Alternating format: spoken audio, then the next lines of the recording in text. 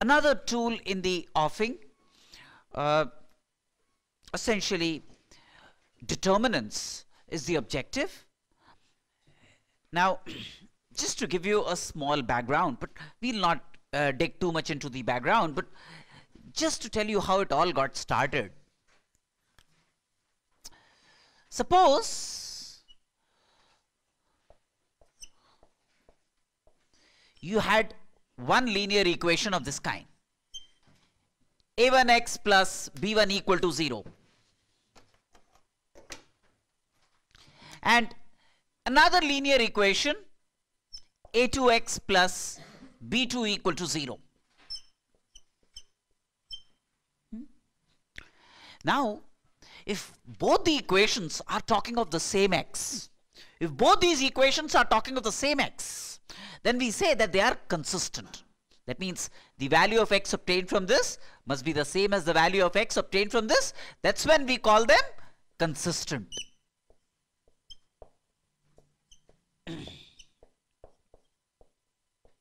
Now, the value of x obtained from this is minus b1 by a1. The value of x obtained from this is minus b2 by a2. And the two must be equal for consistency. That means if this equal to this, it would give me a1 b2 minus a2 b1 equal to 0. This is what it's going to give me. Equating these two would give me a1 b2 minus a2 b1 equal to 0. Now this expression a1 b2 minus a2 b1 is written in a certain format. The format for writing this expression is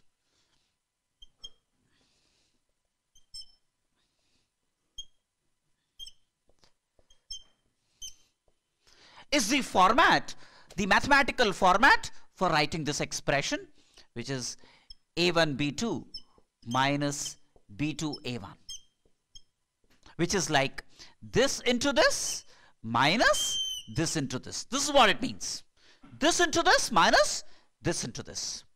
Now, this has two rows, row 1 and row 2, and it has two columns, right?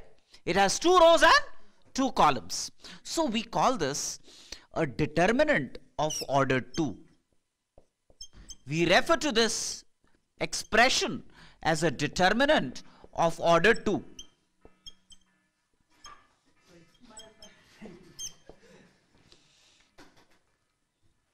This is referred to as a determinant of order 2.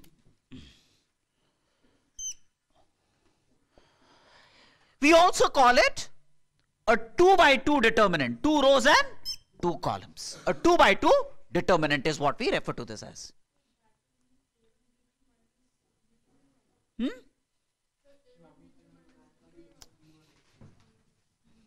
B1, A2. So sorry. A1, B2 minus A2, B1. Yeah. So just stand corrected. This is A1, B2 minus A2, B1. Actually, I was talking of this expression only. So this is a determinant of order 2, a 2 by 2 determinant. A 2 by 2 determinant. Now, an extension of this notation, right now I'm going to look upon this entire thing as a notation, the properties and the algebra associated with that notation. After we breed familiarity with the notation, we will learn the practical implication of this notation. All right, but let me generalize matters here, right? So this is 2 rows, 2 columns, a set of elements, 2 rows and 2 columns, and they have a certain value. The value of this is given by A1, B2 minus A2, B1, and this is referred to as a determinant of order 2 or a 2 by 2 determinant because it has 2 rows and 2 columns, right?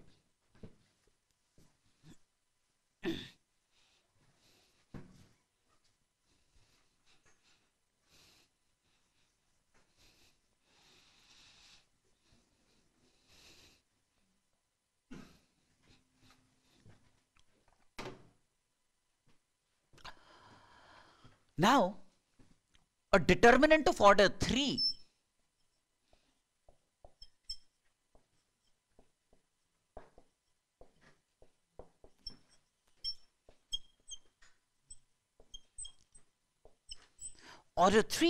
has 3 rows and 3 columns,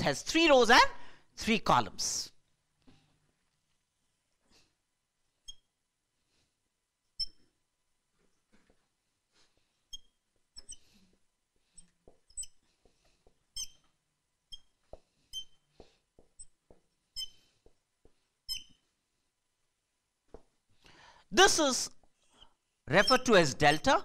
It's a determinant of order 3. Now,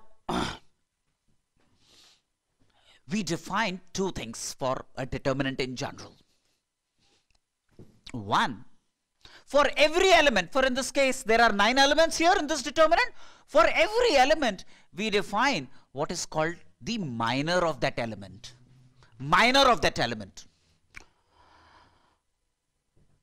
Now, first of all, every element is essentially of the form Pij, in the sense every element here belongs to the ith row and the jth column. For example, P11 is the element A1. First row and first column is the element A. P12 is the element of the first row and the second column, that is B1. P32, third row and second column, is B3, and so on and so forth. So, an element Pij is an element that belongs to the ith row and the jth column. That's Pij. Now, for every Pij, we define the minor of that Pij. The minor of Pij is Mij. This is called the minor of the element belonging to the ith row and the jth column. We define the minor of that element belonging to the ith row and the jth column. Now, for example, M11 is the minor of the element belonging to the first row and the first column, that is A1. What we do is, in order to obtain the minor of this, there is a row to which this element belongs. Obliterate that row. Forget that row. There is a column to which this belongs. Forget that column. Now, that means hide the row and the column to which that element belongs. You are then left with these 4 elements. These 4 elements. Now, these 4 elements would constitute a determinant of the following kind: B2, C2, B3, C3. That's the minor of 1, 1, right? Now, suppose that means minor of A1. If I say, what is the minor of 1, 2? Minor of 1, 2 means minor of B1.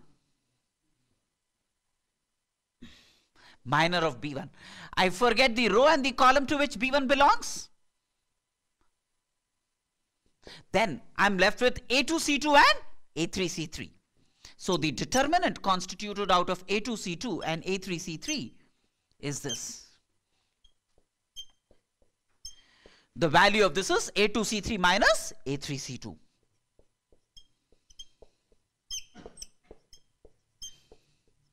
A3C2. That's the minor of 1, 2, right? Suppose very clearly, the minor of any element is independent of the elements belonging to the row or the column to which it belongs, right? Similarly, if I have to compute the minor of 3, 1, that means minor of A3, right? Minor of A3. So, I'll forget this.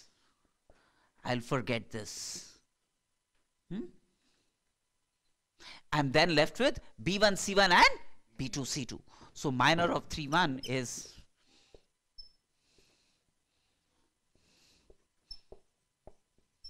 which is B1, C2 minus B2, C1.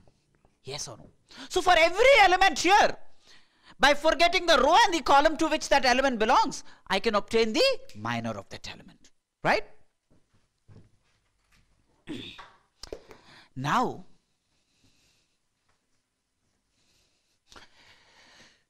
corresponding to a new collection of elements which are referred to as the minors of various elements belonging to that determinant, we have another terminology which is called the cofactor. Cofactor.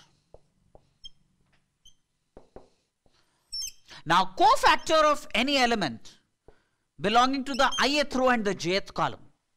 The cofactor of any element belonging to the ith row and the jth column, Cij, is obtained as minus 1 to the power I plus j Mij.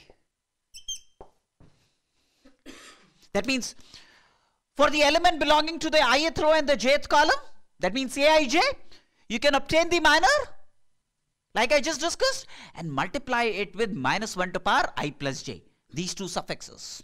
Then you get the cofactor of that element. You get the cofactor of that element. Now, so which means, you know, if I have a determinant like this,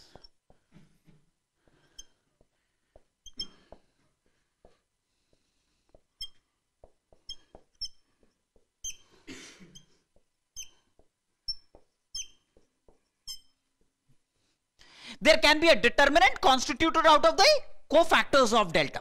Cofactors of delta. I call it delta prime. Determinant of cofactors.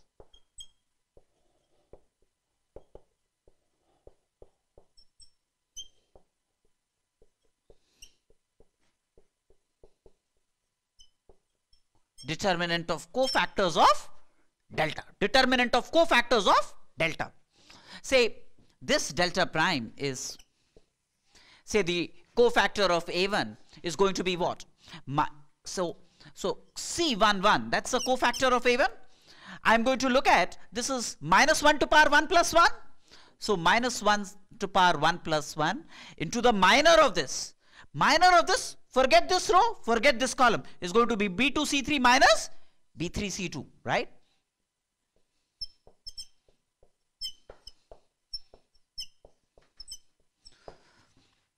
What's going to be the cofactor? That means this is going to be, let's say A1. C11 is A1. Then there is going to be a minor, there is going to be a cofactor of this, which is, say, B1. There is going to be a cofactor of this, say, capital C1, and so on and so forth. Cofactors of various elements.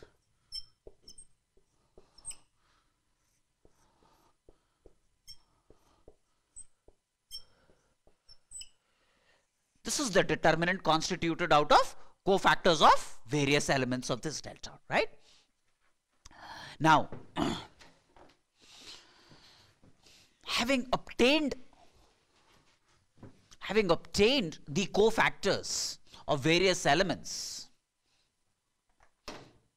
the value of this delta, which I have not yet told, the value of this delta is going to be, I can take this row, for example, A1 into cofactor of A1 plus B1 into cofactor of B1, C1 into cofactor of C1. That's the value of this delta. That's the value of this delta, which is essentially A1. Now the sign associated with this is going to be minus 1 to power 1 plus 1, which is plus 1 into the determinant of the rest. That means determinant of this, B2C3 minus B3C2.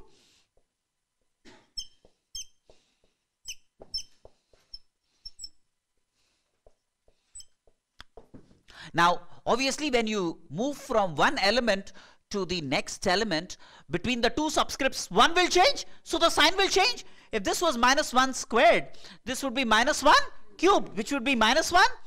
So, minus B1 into, now the forget this row and this column, then you have A2C3 minus A3C2. A2C3 minus A3C2.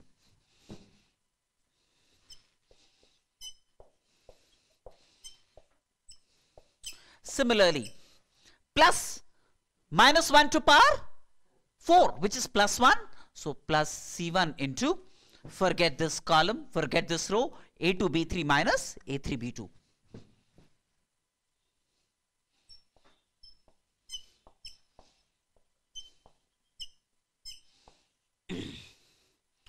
That's the value of this determinant delta. Now, what I want to suggest to you is that the value of delta obtained by taking elements of the first row, A1, B1, C1 are elements of the first row, and their corresponding cofactors. This is what? Sum of the product of elements of the first row and their corresponding cofactors, and their corresponding cofactors. That's the value of delta. You can check that this would be the same as taking, let's say, the second row and the corresponding cofactors of the second row. A2, A2 plus B2, B2 plus C2, C2. That is, sum of the products of elements of the second row into their corresponding cofactors will give you the same value, or the third row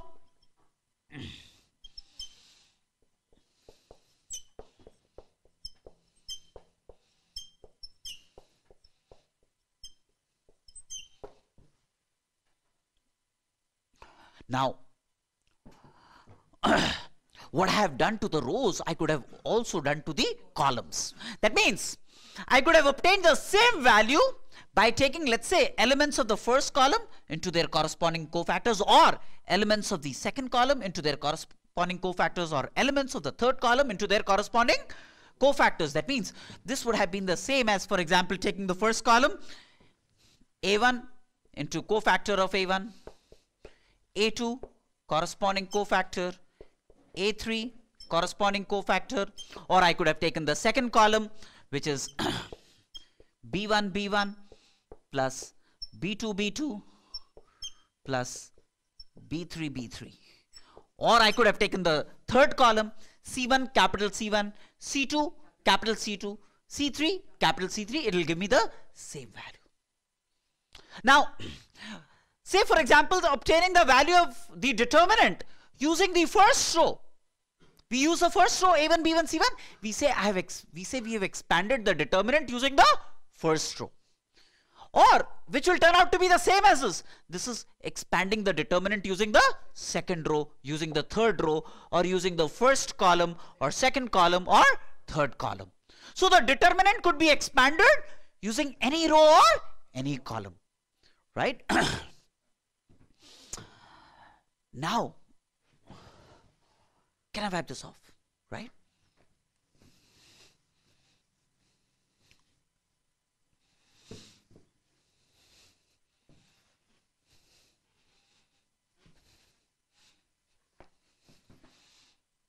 What really happens here is,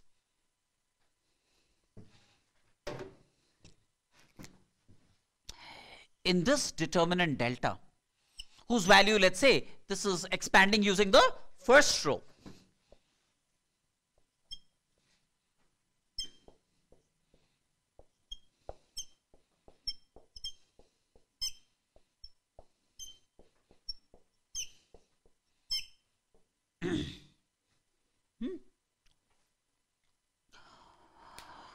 Now, no matter how you expand this, using the first row or the third column or the second row or the second column, does not matter. You get the same set of numbers, but maybe arranged differently. Now, do you realize that the number of terms that appear here are 3 factorial? 6 terms appear in the expansion of this determinant. 3 factorial or 6 terms appear in the expansion of this determinant, out of which 3 are positive and 3 are negative. 3 come married to positive signs, 3 come married to negative signs. For example, A1, B2, C3 plus sign, right? Then A3, B1, C2 plus sign, or A2, B3, C1 plus sign. These 3 are positive terms and the other 3 are negative terms. So the other 3 are negative terms, right? Now,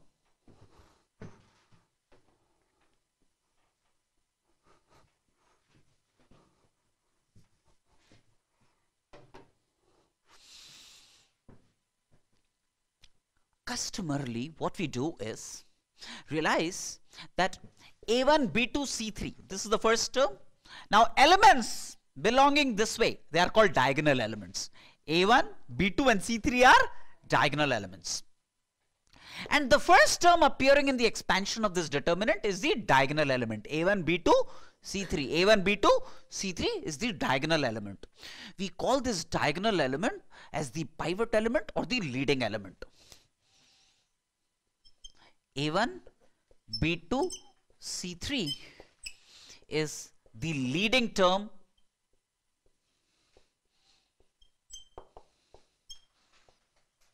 or the diagonal term. Leading term or the diagonal term. A1, B2, C3, which is the first term which appears in the expansion of this determinant. Now,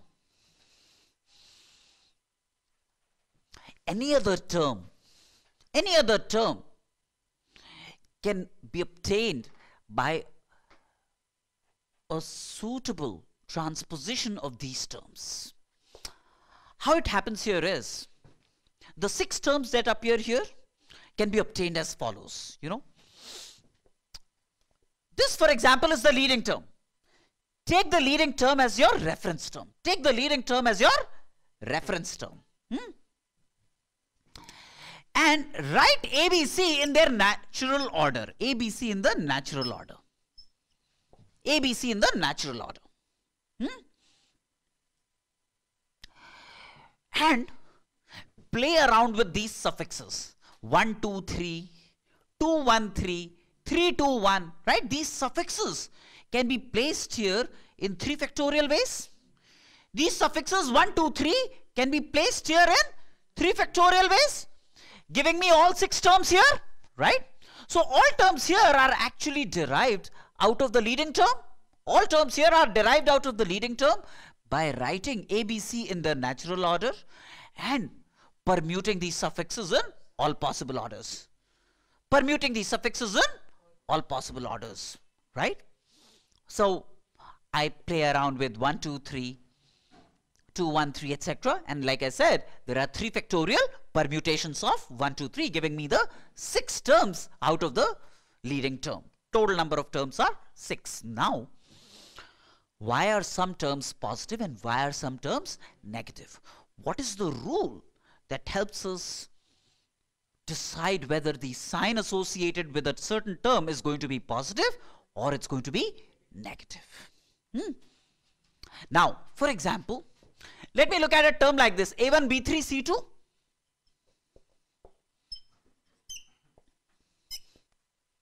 There is a minus sign attached to this, right? In contrast, so there is a minus sign attached to this term. In contrast, let me look at a term like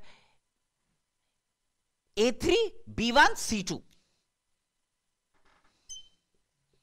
A3, B1, C2. There is a plus sign attached to this term. Yes or no? See, A1, B3, C2. A1, B3, C2 comes with a minus sign. And A3, B1, C2, that comes with a plus sign. What's the difference between these two terms? Both are, of course, permutations of 1, 2, 3. Different permutations of 1, 2, 3. But the difference is,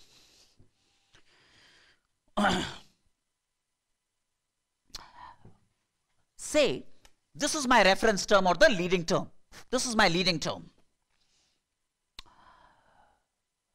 And from this term to this term, say, A1, B2, C3.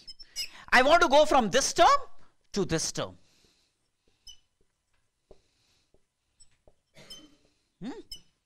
A1, B3, C2. What happens here is, let me find out the number of transpositions. Number of transpositions that will help me go from suffixes 1, 2, 3. This is suffixes 1, 2, 3 to 1, 3, 2.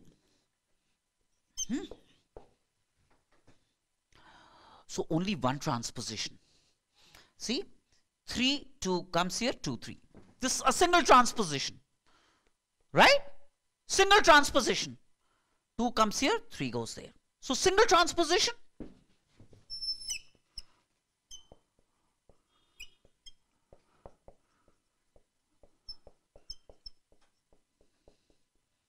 isn't it? From 1, 2, 3 to 1, 3, 2, a single transposition is required. Just this interchange is required. Yes or no? Now, in contrast, look at migration from A1, B2, C3. That means 1, 2, 3. Right? This is my reference term, A1, B2, C3. 1, 2, 3. To this term, 3, 1, 2. Let me look at the number of transpositions that will help me go from the leading term to this term. 3, 1, 2. See, first of all, I'll interchange 1 and 2. So that's one transposition. That will give me 2, 1, 3. Yes or no? That's one transposition. Isn't it? I interchange 1 and 2. So I go to 2, 1, 3. Next, I interchange 2 and 3. Now if I interchange 2 and 3, I get 3, 1, 2, which is the final form that I required. Yes or no? From 1, 2, 3 to 3, 1, 2, the number of transpositions required would be 1 and 1. 2 transpositions. Yes or no? So in this case, the number of transpositions was 1. In this case, the number of transpositions was 2. So write down.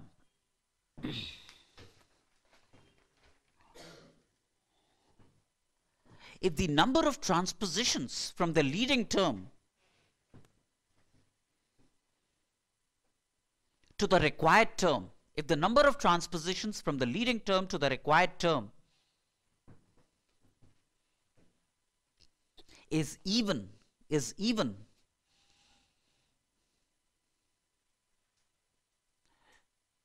then the required term comes with a plus sign. Then the required term comes with a plus sign.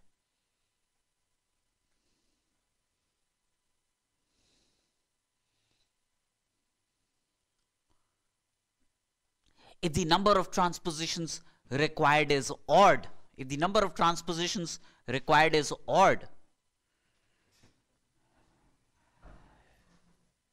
the required term comes with a negative sign.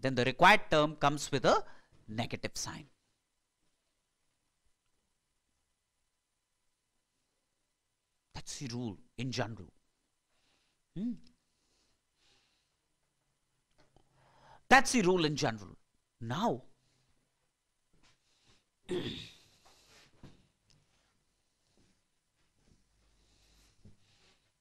and this rule will apply not just to a determinant of order 3 as you see here, it will apply to a determinant of any order, in the sense that, you know, I could have had a determinant of order n.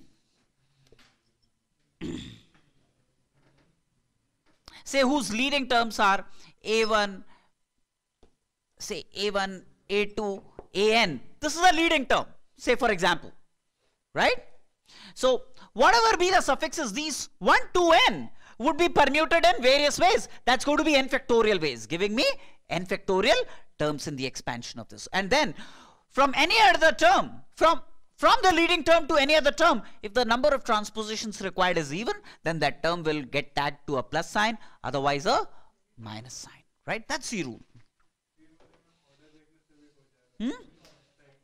No, that'll work only for a 3 by 3 determinant. It will not work for a generalized determinant test. So for a 3 by 3 determinant, the cyclic order helps.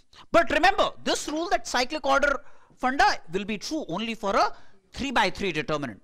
Higher order determinants will fail to subscribe to this. So in this case, for example, this determinant in principle is like summation of terms of this kind, A1, B2, C3, this being the leading term. That means I refer to this determinant as this. And then, you know, terms of this kind with permutations of 1, 2, 3 coming with plus or minus sign. So this is a simpler way of writing the entire determinant. A1, B2, C3, I permute 1, 2 and 3, maintaining ABC in their natural orders. Now, for a 3 by 3 determinant, look at the leading term 1, 2, 3. And arrange 1, 2, 3 in a circle. Arrange 1, 2, 3 in a circle. Now, what are the cyclic permutations of 1, 2, 3? Right? If I go clockwise, how many clockwise permutations of 1, 2, 3? 1, 2, 3, 2, 3, 1, and 3, 1, 2. These are clockwise permutations of 1, 2, 3. All terms coming with these permutations in this expansion will be positive. All terms with an anti-clockwise permutation, for example, if there is a term 2, 1, 3, which is going opposite to the benchmark order. 2, 1, 3 is opposite to the benchmark order. This is the benchmark order. This will come with a minus sign. Or 1, 3, 2 will come with a minus sign. Or 3, 2, 1 will come with a minus sign. These are terms obtained by moving in the opposite sense. 1, 2, 3 and 2, 3, 1 and 3, 1, 2 are in the same cyclic order, say clockwise. Then all of this would be anti-clockwise. So, refer to this. All terms appearing in the same cyclic order as 1, 2, 3 will be deemed positive. Opposite to 1, 2, 3, that means if this is clockwise, then these are anti-clockwise, then terms of such kind would come with their negative signs. This is how it happens, but only for a 3 by 3 determinant. It will not work for higher order determinants. Now,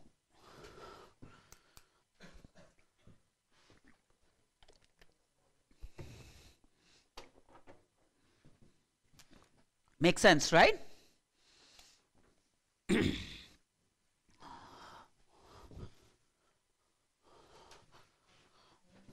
Suppose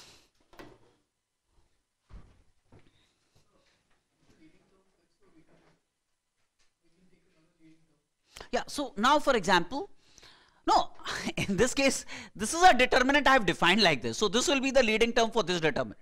You want to call it P1, P2, P3, your choice. No. Leading term is product of the diagonal members. No. Yes, only this way, not this way.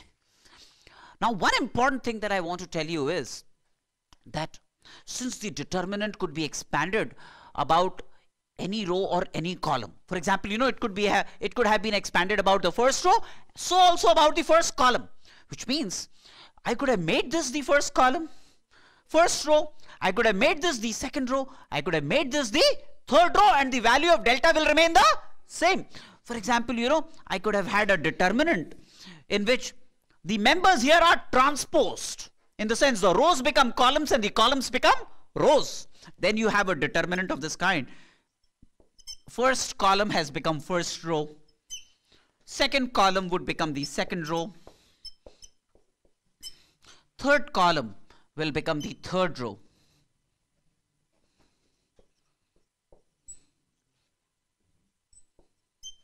This also, so the value of this determinant will be the same. The value of this determinant will be the same. By converting rows into columns or columns into rows, the value of the determinant will not change. Now, see, in this case also, the leading term is A1, B2, C3. So, various permutations of 1, 2, 3 will appear by arranging ABC in their natural order. So, this determinant is also written as A1, B2, C3. Essentially the same thing, the same set of rules will apply. Now, let me create a determinant by interchanging, say, two rows. Now, one thing that I must say at the very onset, since it does not matter whether I am dealing with the determinant using a row or a column, then whatever properties of the determinant I arrive at for rows, the same property will apply for columns, right? Now, say I have a determinant delta 1 obtained by interchanging any two rows, for example. Any two rows, for example. Let me say I interchange these two rows, for example. The first and the second row I interchange, and I get a new determinant delta 1.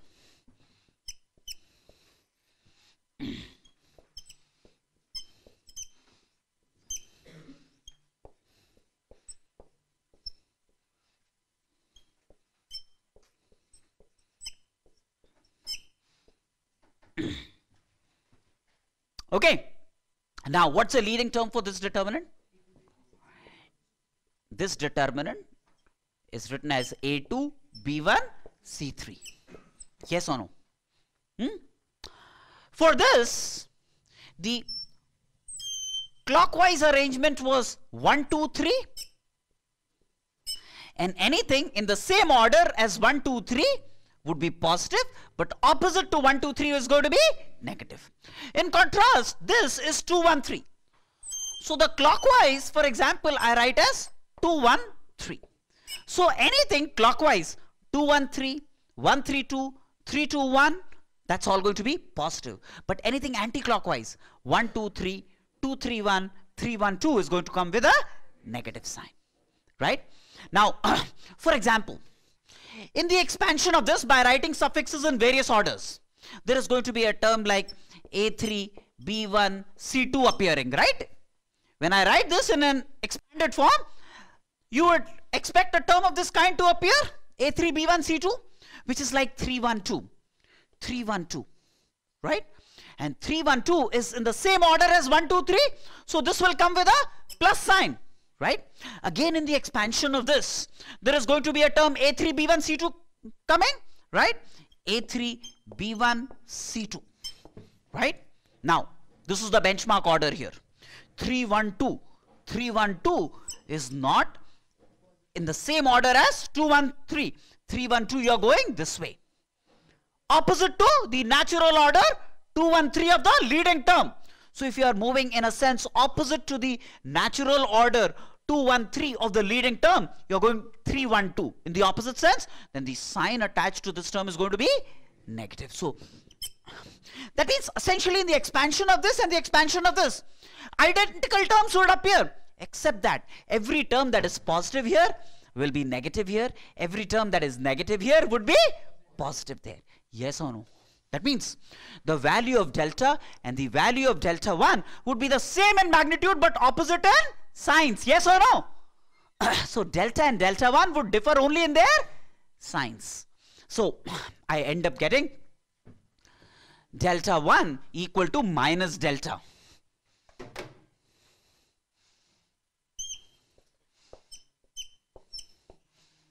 So the rule of the game is property number 1. If any two rows or columns of a determinant are interchanged, the sign of the determinant changes. If any two rows or columns of a determinant are interchanged, the sign of the determinant changes. The sign of the determinant changes.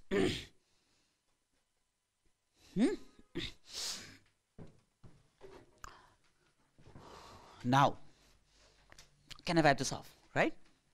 So, if I place this column here and this column there, then also it will become minus delta, right? If I interchange the first and the third rows, it will become minus delta and so on and so forth, right? For the same reason.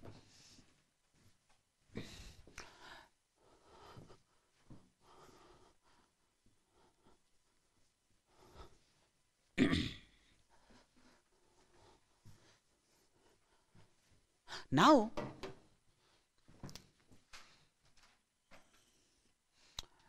there is a determinant delta in which, say, two rows are identical. Say A1, B1, C1, A1, B1, C1,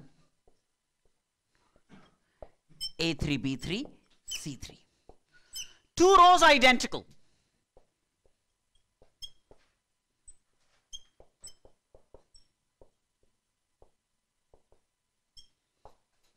Right?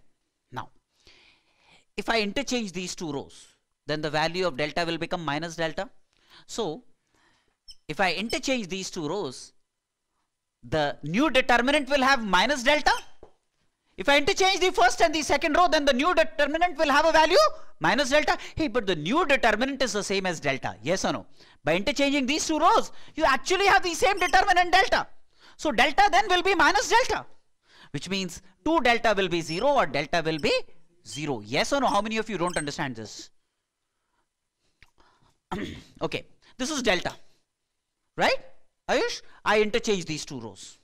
So I get, if I interchange the two rows, then I get minus delta. So let me put this row here and let me put this row here.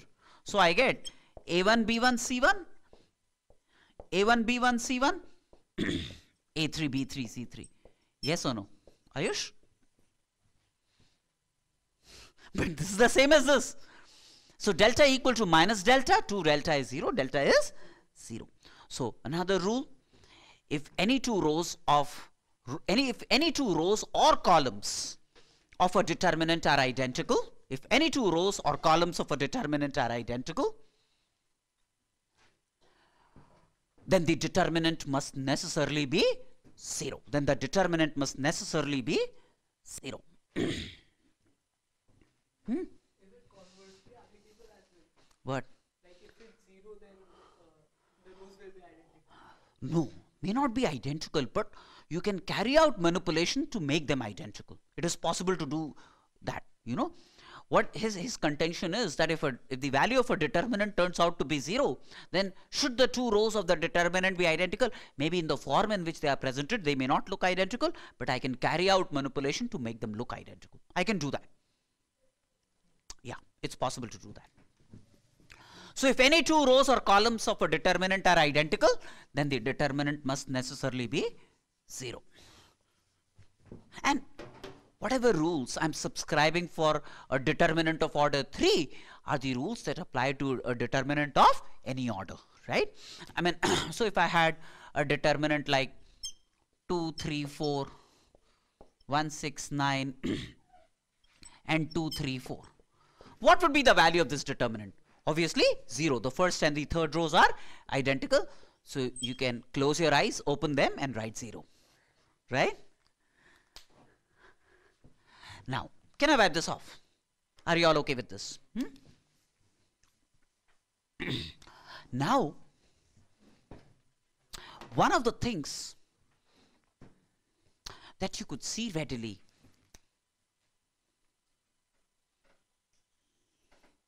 say if this is a determinant delta, A1, B1, C1, A2, B2, C2, A3, B3, C3. All right. This is the determinant. And say the determinant of cofactors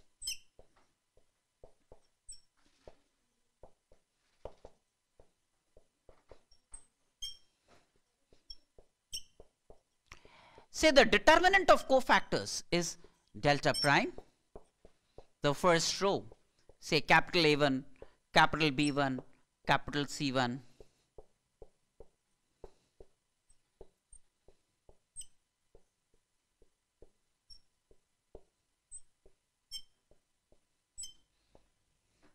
this is the determinant of cofactors. By the way, there is a name given to the determinant of cofactors. It's called the adjoint of the determinant or the adjugate of the determinant. Adjoint. It's called the adjoint of the original determinant or the adjugate.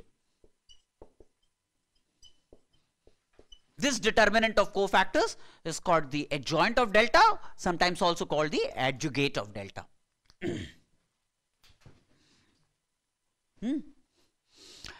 Now,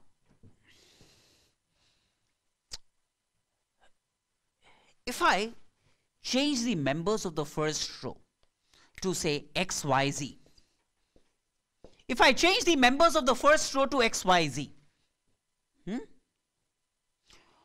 what would happen to the cofactors of the first row? What would happen to the cofactors of the first row? Hey, when we computed the cofactors of the first row, in that computation, the first row was not involved. Yes or no? In my attempt to compute the cofactors of the first row, various elements of the first row, no element, no member of the first row was involved. Yes or no? Right? So, cofactors of the first row will not depend on elements of the first row. Cofactors of the second row will not depend on members of the second row. That means if you tinker around with the members of the first row, and maintaining the other two rows the same, then the cofactors of the first row will remain the same. Although the cofactors of the second and the third row will change, but the cofactors of the first row will remain the same, even if I change the elements of the first row. And same with columns, right? If capital B1, capital B2, capital B3 are members of the second column, are cofactors of the second column, and if I change the members of the second column, right, the cofactors of the second column will remain the same. Cofactors of the second column will remain the same. Yes or no? Okay. Now, I create a new determinant, say delta 1. I create a new determinant, say delta 1. In which I change the members of the first row. I obtain delta 1 from delta by changing members of the first row. Now the first row, what I do is, I make it the same as the second row.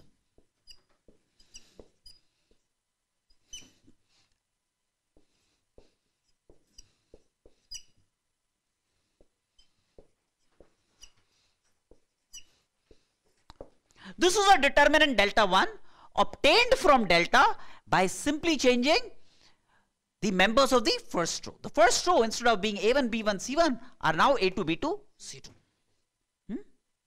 Yes or no? Now, what would be, so this was the determinant of cofactors of delta. What would be now the cofactor of this element? A1. The cofactor of this will be A1, yes or no? Will be the same as the cofactors of this, right? The cofactor of B2 would be what? B1, or rather B2. I'm sorry, B1.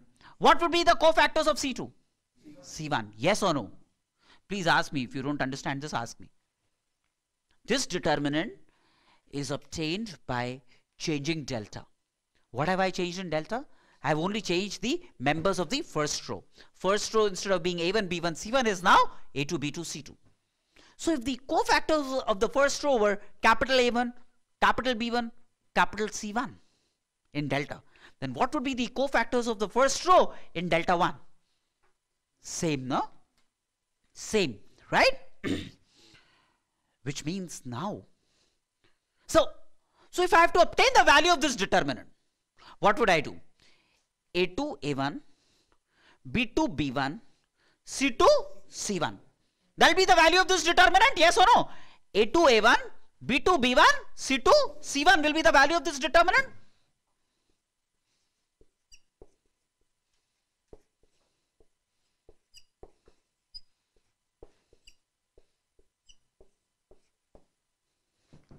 Yes or no? But in this determinant, the first two rows are identical. The first two rows are identical. That means delta 1 must be 0. Now this leads us to something extremely important. Look, go back to delta. Go back to delta. A2, B2, C2 are elements of the second row in delta. But A1, capital A1, capital B1, capital C1 are cofactors of the first row. Right? So now, in order to obtain delta, what is it that I could have done? A2 into capital A2 plus B2 into capital B2 plus C2 into capital C2. That means I take members of this row and the corresponding cofactors of that very row and find the sum of the product. And that will be delta. But in this expression, members of the second row have been taken, but cofactors of the first row, right? Capital A1, capital B1, capital C1 are cofactors of the first row, whereas A2, B2, C2 are members of the second row. So members of the second row into cofactors of the first row, sum of the product of members of the second row, cofactors of the first row, corresponding cofactors of the first row, that turns out to be 0. Which means I could have also taken the third row and cofactors of the second row or the first row. That means A3 into, say, capital A1 plus B3 into capital B1 plus C3 into capital C1. That will also be 0. Or I could have taken members of the second column and found the cofactors of the first column, and then I could have said B1 capital A1 plus B2 capital A2 plus B3 capital A3. That will also be 0. That means taking a given row but cofactors of some other row, or taking a given column but cofactors of some other column, the sum of the product will turn out to be 0. Yes or no? You know what I'm saying? Members of that row and the corresponding cofactors of that very row will give me delta. But members of a given row multiplied with corresponding cofactors of some other row will give me delta equal to 0. Will give me delta equal to 0. This is very important. Or members of a given column into corresponding cofactors of some other column will give me 0. It's important to know this. Right? Is there an issue? No?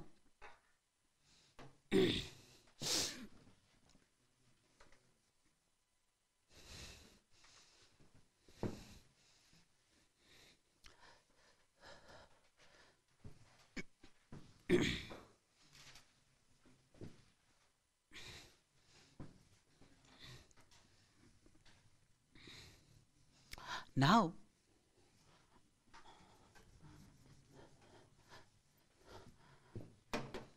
let me look at again a delta like this.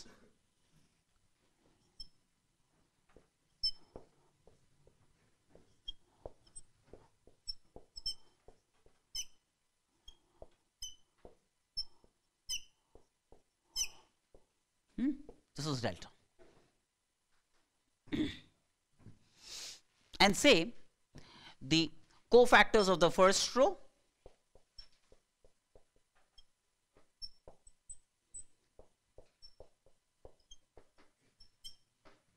are A1, A2, A3. Are cofactors of the, I'm sorry, A1, B1, C1. A1, capital B1, capital C1 is the cofactor of the first row. That means say delta prime, the determinant of the cofactors, that means adjoint of delta, is going to be A1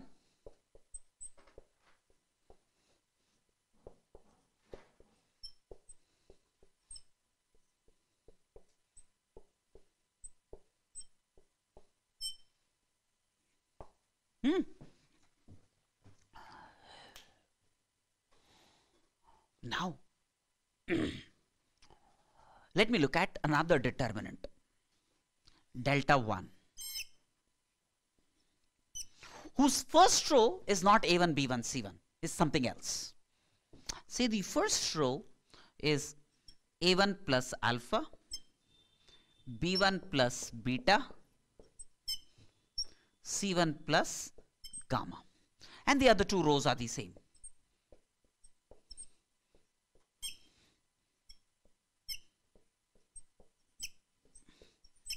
These are the other two rows. That's delta 1. Okay. Now can you tell me what would be the cofactors of the first row of this? Same as the cofactors of the first row of this, because I have not tinkered with the second and the third rows. So if I have to expand the determinant, then I could have expanded about the first row and used these as my cofactors, right? So delta 1 could have been written as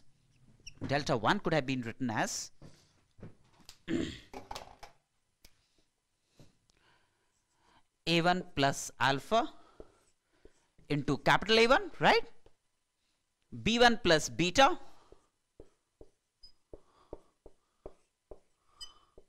into capital B1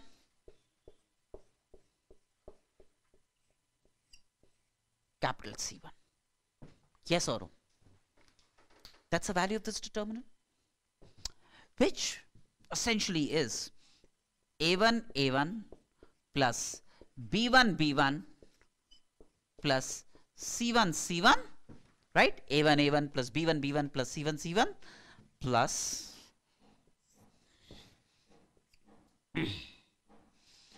alpha A1 plus beta B1 plus gamma C1. Yes or no? Yes or no? right?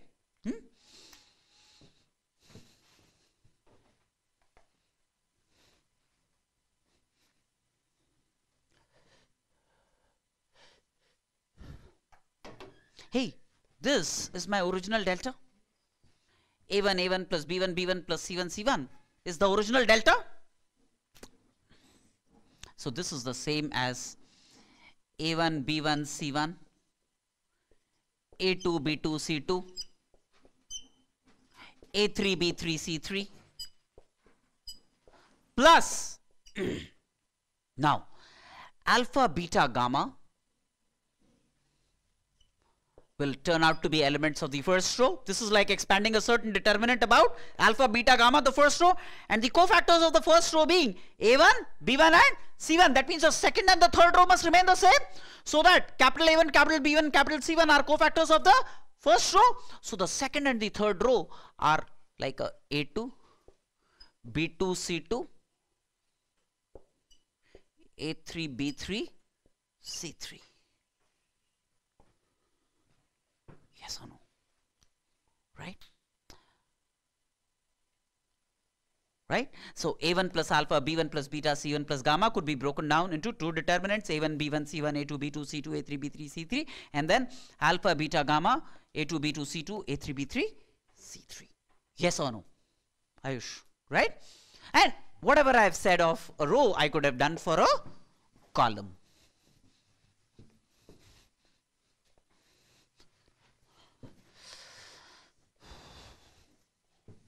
That means if I had, say,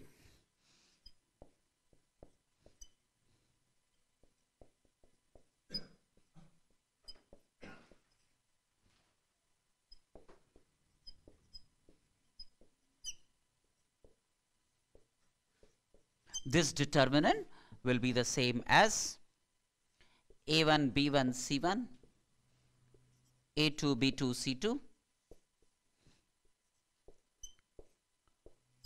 C3 plus alpha B1 C1, beta B2 C2, C3, and so on and so forth. Yes or no? Also, realize another simple property. Can I wipe this off?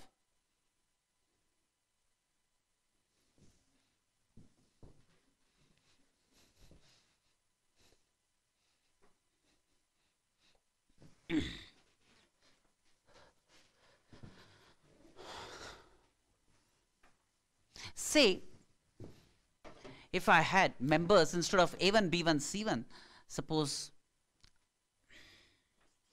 I had a determinant delta 1, which is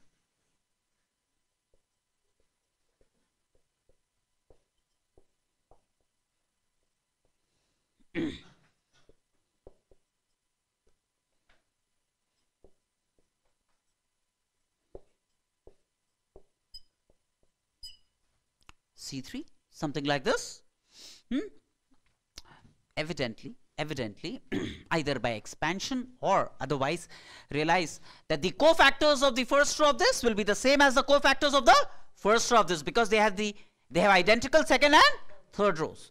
So delta 1 could be written in terms of cofactors of A1, B1, C1 is KA1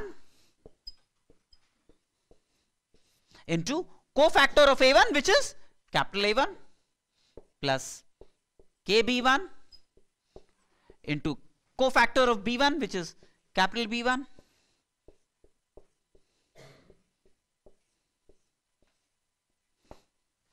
yes or no? Right? I could have expanded this using the first row, but the cofactors of the first row of this and the cofactors of the first row of this will remain the same, because they have the same second and third rows, right? So this is like K times this delta 1 is like K times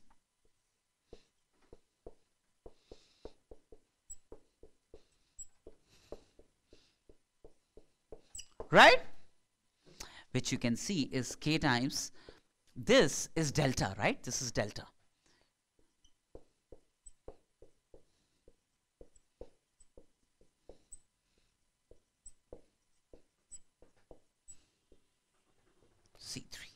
That means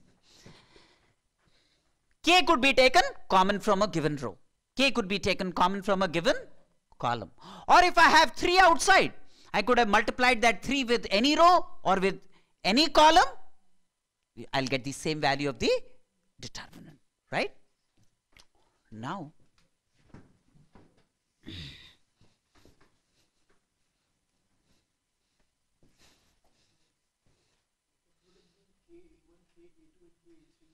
then it will be K times A1, A2, A3, B1, B2, B3, C1, C2, C3.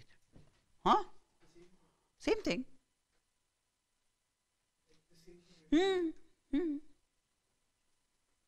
That means instead of the row being K times, if I had any column being K times, the same K could have come out of the column. And I'll get the same value of the determinant.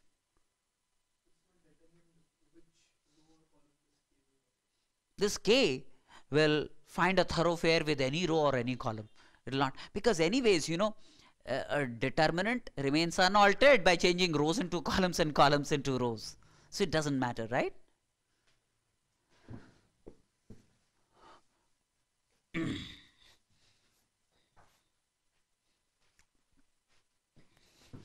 Now there are times you perform operations of this kind. For example, you know, if I had a delta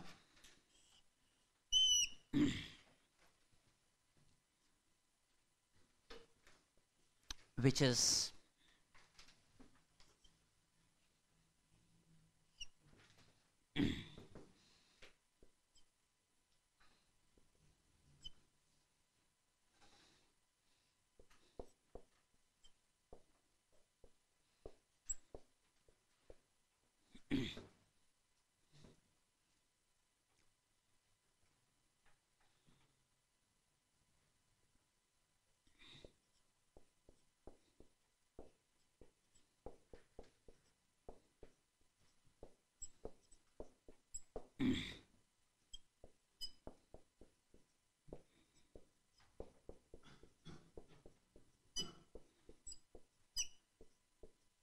if I had a determinant of this kind, for example, you know, it could be broken down, like I said, into 3 determinants. The first one, this, this, and this. The second one, this, this, and this. And the third one, this, this, and this. It could be broken down into 3 determinants, for example. So this is like A1, B1, C1, A2, B2, C2, A3, B3, C3, plus K times B1, K times B2, K times B3,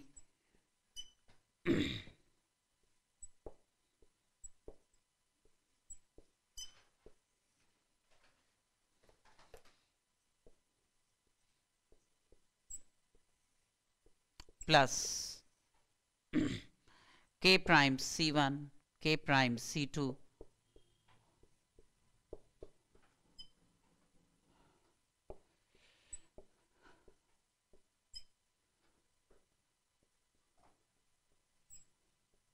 from the sum rule that we just learnt a little while ago.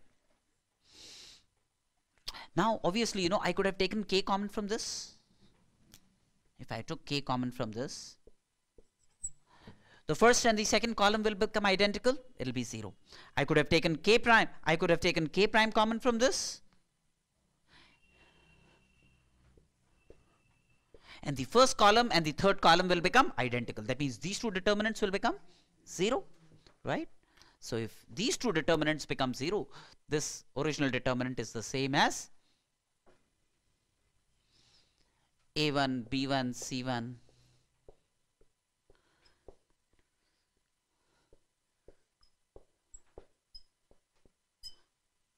C3. Yes or no? Now, this operation, essentially, what is it that I have done? You know, in this operation, this is column C1. Say column C1. I have performed an operation on column C1. Say this was my column C1. This was my column C1. What is it that I do? I took C1 of this.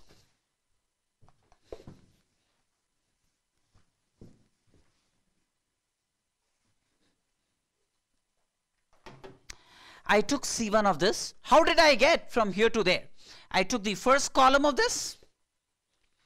To the first column, I added k times the second column, right? KB1, KB2, KB3. This is what I did, right?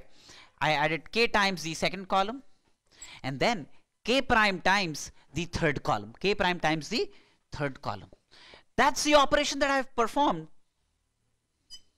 That's the operation that I have performed on C1, right?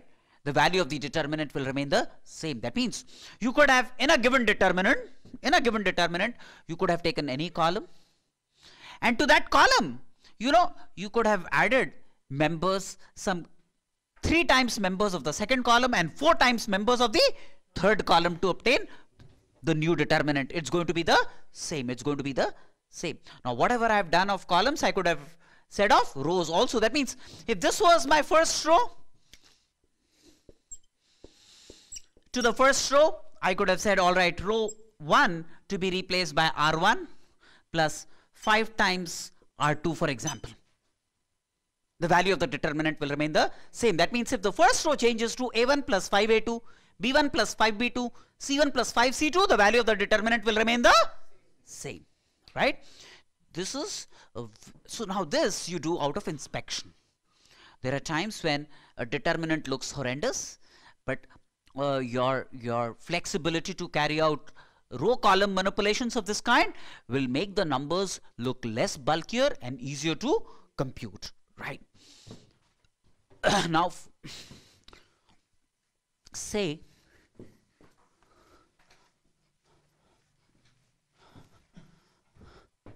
refer to this bunch of problems. Say I had this determinant 1, part 1. We had this determinant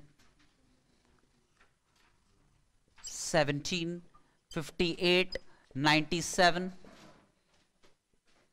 19, 60, 99, 18, 59, 98. I want to compute the value of this determinant. What I do is, I do row 1 minus row 2, right? So if I do a row 1 minus row 2, these elements will become 1, 1, 1, right? That's the first operation that I have performed. Row 1 to be replaced by row 1 minus row 3.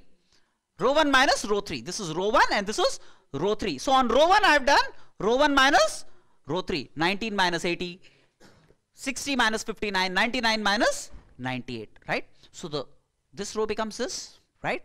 Now, to row 3, then I do a row 3 minus row 1. I'm sorry, this is row 2. This is row 2. I'm so sorry, this is row 2. Row 2. To row 2, I did a row 2 minus row 1. To row 2, I did a row 2 minus row 1. Similarly, to row 3, which is this row, I could do a row 3 minus row 1. Row 3 minus row 1. Row 3 minus row 1 means this will be 1, 1 and 1. I could have done this. So to row 2, I did a row 2 minus row 1, 1, 1, 1. And then to row 3, I did like a row 3 minus row 1, row 3 minus row 1. So I get 1, 1, 1. And then this is like 17, 58, 97. The second and the third rows become identical. The determinant must be 0. The determinant must be 0. Right?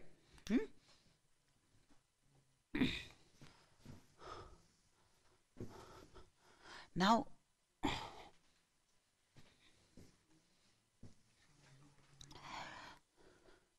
you know, the members of the determinant could be rational integral functions of x. They could be, say, polynomials in x. They could be rational integral functions of x. So, you know, these elements, A1, B1, C1,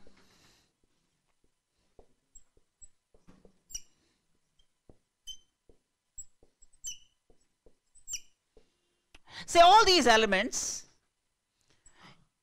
the AIs are all functions of x, rational integral functions of x. That means powers of x are integers, right? The bi's are also rational integral functions of x, and ci's are also rational integral functions of x.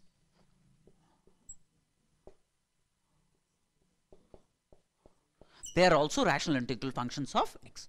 All members, say, are rational integral functions of x. Say in general, say polynomials in x. Now, if on plugging in delta a function of x, then delta would be a function of x. If on plugging x equal to alpha in the determinant,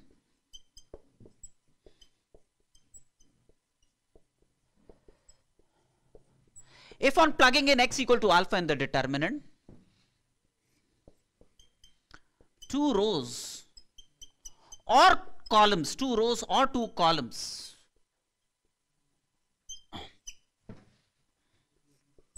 become identical,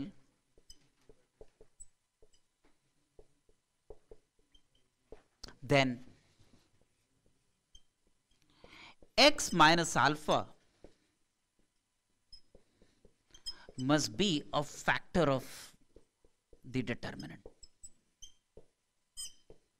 This is a function of x.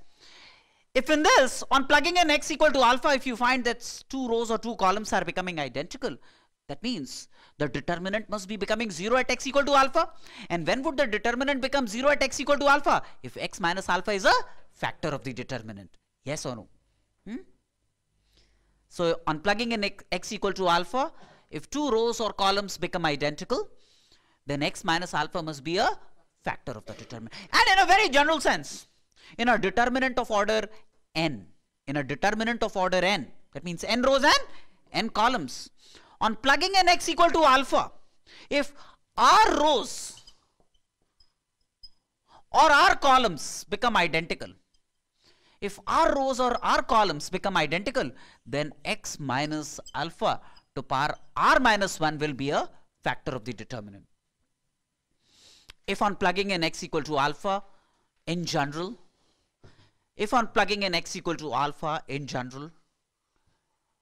r rows or r columns become identical,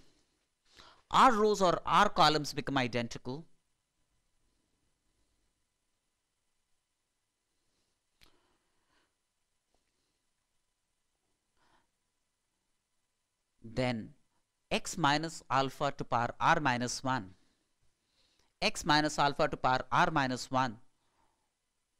would be a factor of the determinant,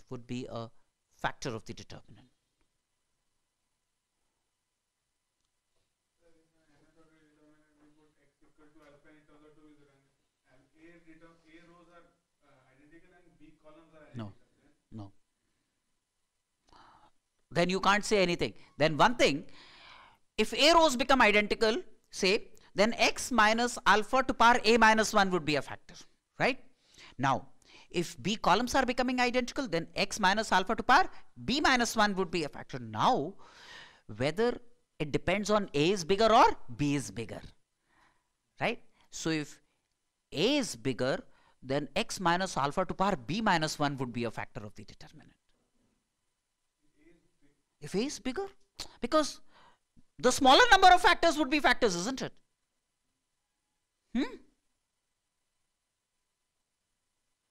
So we can't say for sure. Now,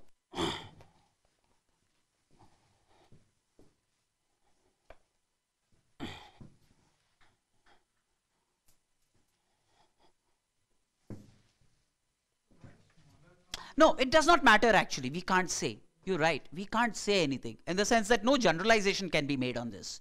X minus alpha to power. I mean, you can't say that x minus alpha to power A plus B minus 1 will be a factor. That cannot be said. If that is, I think that is where you were heading to. That cannot be said.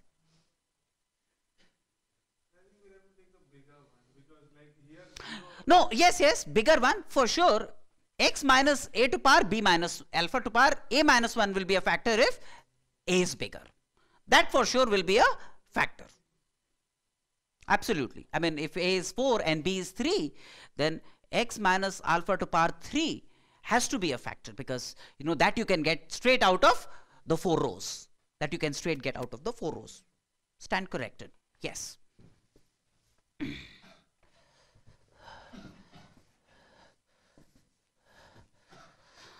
Okay, so far so good, right?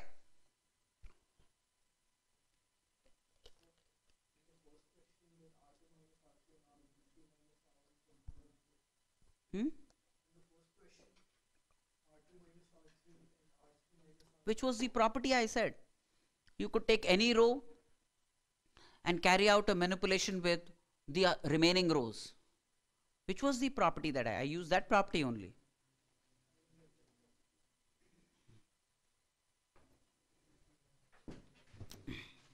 In the sense, say this was row 1, this was row 2, set of elements, this was row 3 in a determinant, right? This determinant would be the same as changing the row 1 to say C1 times 2 plus say C2 times row 3. This is what it means. Any row can be replaced by the row plus some constant times any other row, elements of that row, plus C2 times elements of the third row, in the sense that if I have a determinant, say A, B, C, D, E, F, G, H, I. Suppose this is a determinant, right? So A can be, A, B, C can be replaced by, for example, you know, I could have written A plus 4D plus 5G, B plus 4E plus 5B, C plus 4F plus 5I. The first row could have been replaced by elements of this kind. And then the second and the third rows remain the same. Row 1 can be replaced by, let's say, 4 times members of the second row plus, say, 5 times members of the third row. 5G, 5G, 5G, 5B, 5I, B prime, B prime. This is what I mean, right?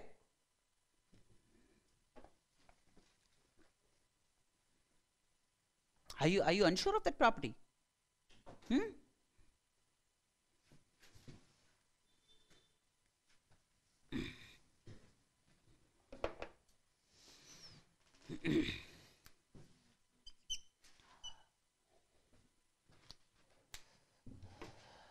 Now, for example,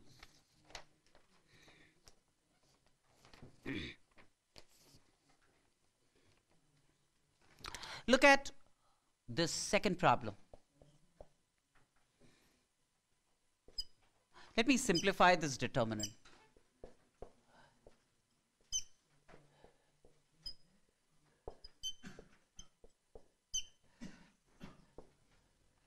Let's simplify this determinant.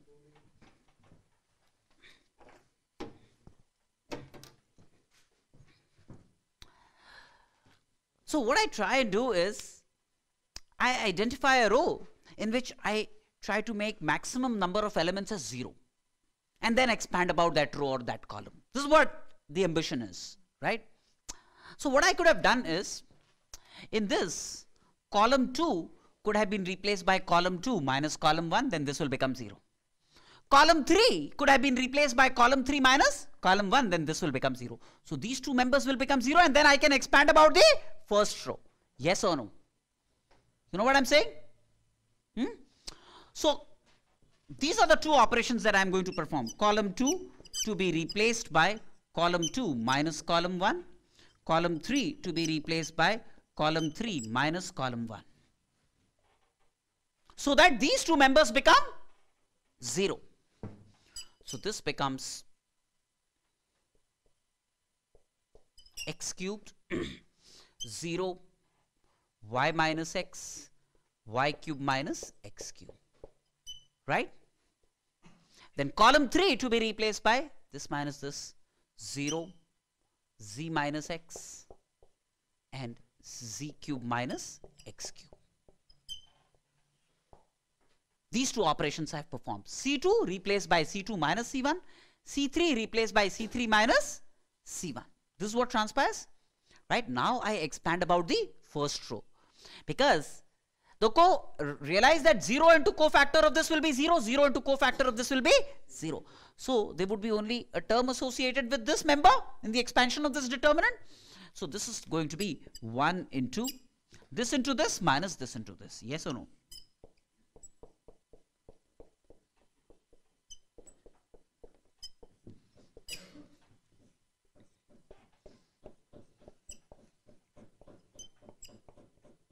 Clear?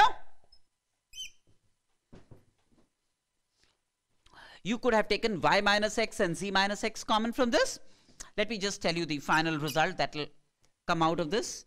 This will be x minus y into y minus z into z minus x into x plus y plus z. This would be the final result. By taking y minus x and z minus x common from this. This would be the result. Very clearly, if x plus y plus z is 0, if x plus y plus z is 0, this determinant turns out to be 0. And obviously by inspection I could have said, on plugging in x equal to y, do you realize that the first two rows are becoming identical, the first two columns are becoming identical? So x minus y must be a factor. On plugging in y equal to z, the second and the third columns are becoming identical. So y minus z must be a factor.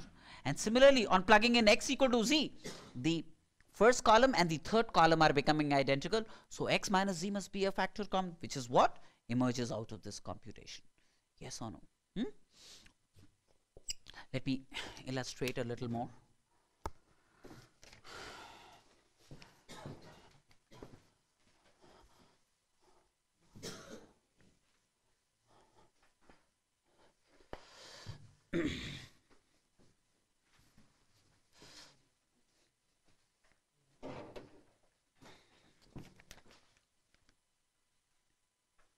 Say 1 part 4. Without expanding, we want to show BC A squared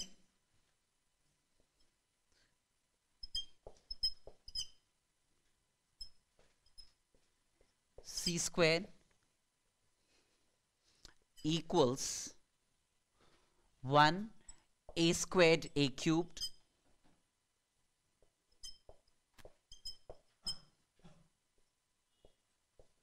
without expansion. We want to show this. See, again, what I do is I multiply by a so that this becomes a squared and a cubed, a squared and a cubed. So when I multiply the first row by a, this becomes a squared and a cubed. So I must divide the determinant by a so that 1 by a when multiplied balances the first row, right? Right, 1 by a when multiplied with the first row will give me BC, a and a squared, the original members of the first row, yes or no? Right? Similarly, the second row I multiply with b so that I could get b squared, b cubed.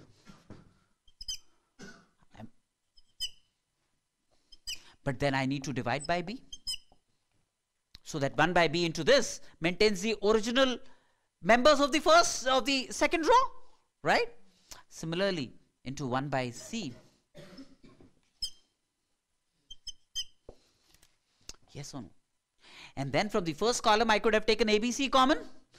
So if from the first member I take ABC common, first column I take ABC common, ABC by ABC, 1, 1, 1, A squared, B squared, C squared.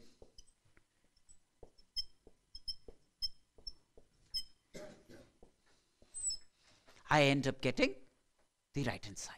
Yes or no? Illustrate a little more.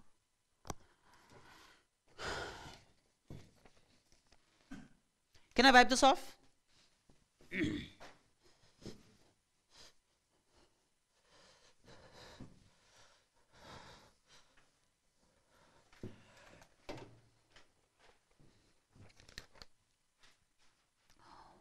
Four part B.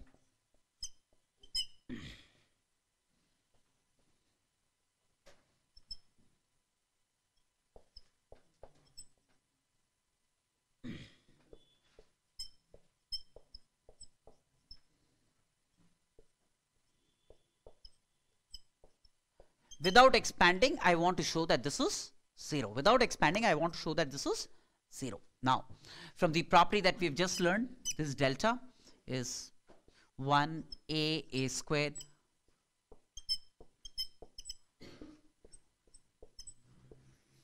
minus 1abc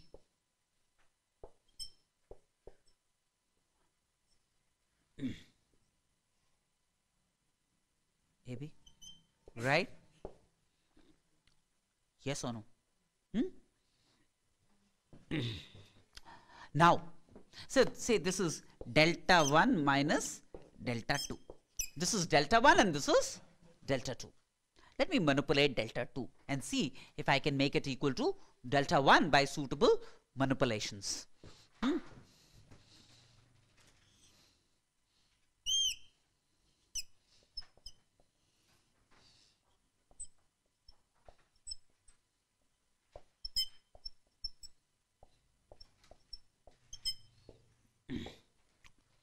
Obviously, you know, I need a and a squared, so I multiply the first row by a.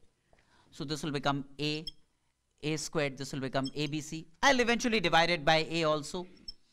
Then the second row by b squared, this will become abc. I divide by b. Then c squared abc, I'll divide by c. This is what happens. And then I take abc common. So that ABC into this ABC will cancel off. ABC common from the third column. So this will become a squared 1, b squared 1, c squared 1. This is what I get on taking ABC common. We'll cancel this ABC. Now, realize that I carry out this. I bring this column 3 to column 1 and column 1 to column 3. The sign of the determinant will change, right? But nevertheless, so this will be minus of 1 1 1 a squared b squared c squared a b c, right? I've interchanged the first and the third columns. The sign will change. Now what I do is I interchange these two. The sign will again change. So minus of this means plus. So the sign again changes on interchanging the second and the third column. So this will become 1 1 1 a b c a squared b squared c squared, which is the same as delta 1, which is the same as delta 1. So delta 2 is the same as delta 1. Therefore this determinant must be 0. This determinant must be 0. Right?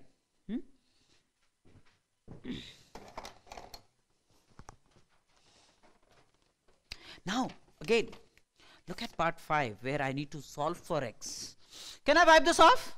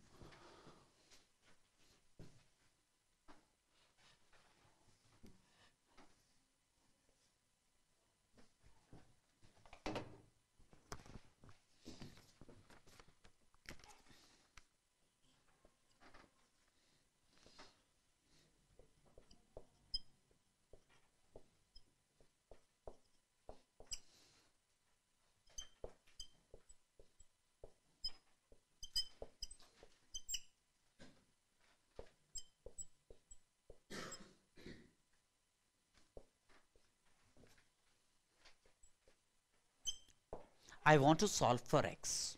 I want to solve for x. So one thing for sure, it's a cubic polynomial, isn't it? When you expand about the first row, you realize that the highest power of x is 3. So how many roots will it have in general? 3 roots. It's a cubic polynomial, so it's going to have 3 roots. Now one thing, few things by inspection. Few things by inspection first. If you plug in x equal to b, for example, then row 1 becomes identical to row 2. Yes or no? On plugging in x equal to b, the first two rows will become identical. That means for this delta, x minus b must be a factor of delta. X minus b must be a factor of delta. Yes or no? Right? Okay. On plugging in x equal to c, row 1 becomes identical to row 3, which means x minus c must be a factor of delta. That means for sure x minus b and x minus c are factors of delta. So delta would be something into x minus b into x minus c for sure. And this equal to 0 means b and c for sure are two roots of this. B and c for sure are two roots. I have to evaluate the third root. So b and c can be so easily obtained by inspection, the two roots. Now the third root. What I do is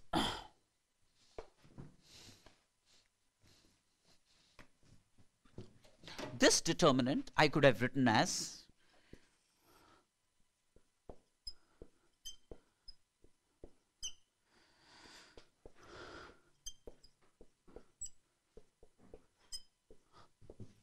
minus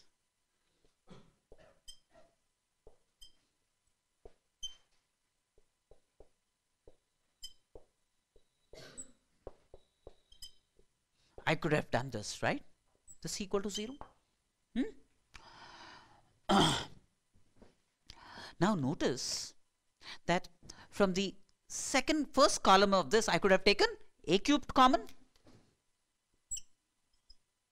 If I took a cube common from this would become 1, 1, 1,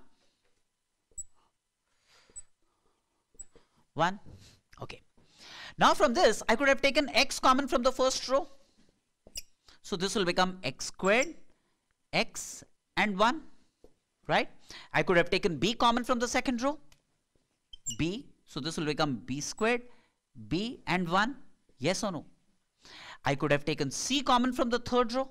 So this would become c squared, c and 1. Yes or no? Now, notice this determinant and this determinant are the same because I do this, bring this here and bring this here, right? And then I interchange these two and then I interchange these two. I get this, right? I first interchange the first and the third column and then the second and the third column. I will get this determinant. So do you realize this determinant is the same as this determinant? Yes or no? What? No? So which means if this determinant is delta 1, then this determinant will also be delta 1. So which means xbc minus a cubed into delta 1 is the original delta. That means the third root would be a cubed by bc, because if this is 0, then the third root turns out to be a cubed by bc. Yes or no? So the three roots of delta are b, c, and this will give me, this equal to 0 will give me a cubed by bc, the third row, the third root of this determinant will be a cubed by bc. Yes or no?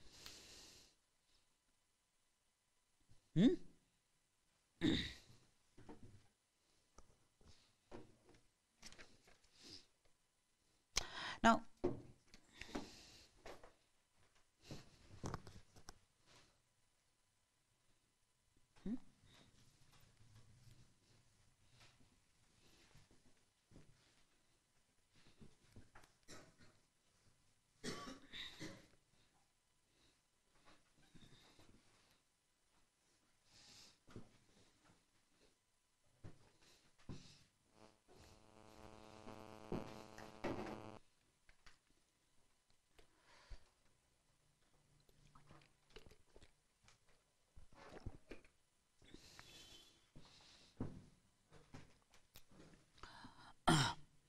sum common determinants. 1, 1, 1, A, B, C, A square, B squared, C squared. You would be able to prove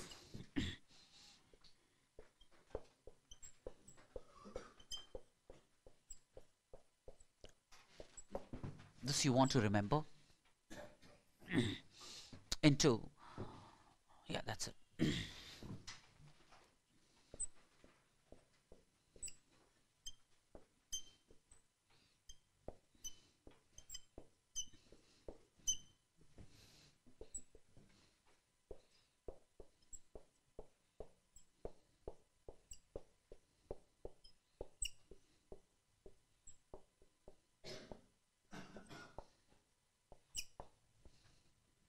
That's another determinant you want to remember.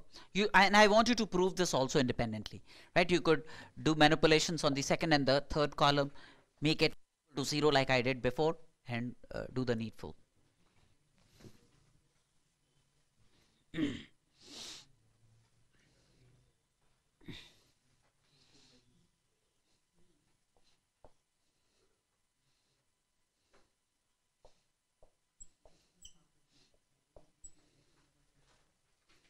Sorry, this has to be A plus B plus C. I'll tell you why.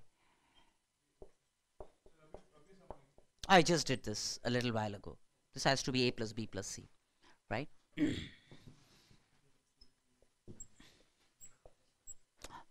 Now, even otherwise, you know, reason I thought this was wrong the moment I wrote AB, because see, this is degree 1, degree 1, degree 1, degree 3, and if this was AB, this would have become degree 3 and 2, 5.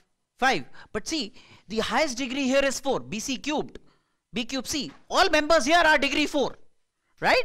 So if this was AB plus BC plus CA, this would have become 3 and 2, 5. That's not possible. It should be 3 and 1, 4, degree 4. So you know what I'm saying? So that's the reason I thought what I wrote was wrong. Then this 1, 1, 1, A square, B squared, C squared, A cube, B cube, C cube. Now this is degree 5.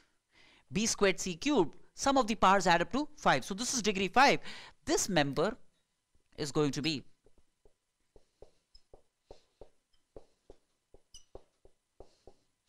and now you'll have AB plus BC plus CA. This is degree 5. 1, 1, 1, 3 and 2, 5.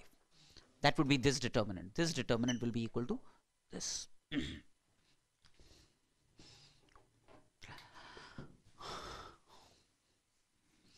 I want you to remember this and also be able to prove this. Another determinant, which is a cyclic determinant, which appears very often,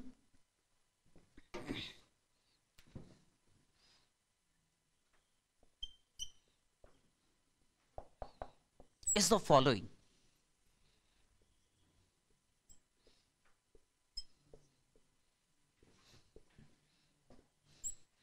This is a cyclic determinant. ABC, BCA, CAB, same cyclic order, Now to obtain this determinant, what you could have done is row 1 to be replaced by row 1 plus row 2 plus row 3. Row 1 to be replaced by row 1 plus row 2 plus row 3. Why? Because if I did this, this will become A plus B plus C. This will become A plus B plus C. This will also become A plus B plus C. And then I could have taken A plus B plus C common from this, right? So if I did this,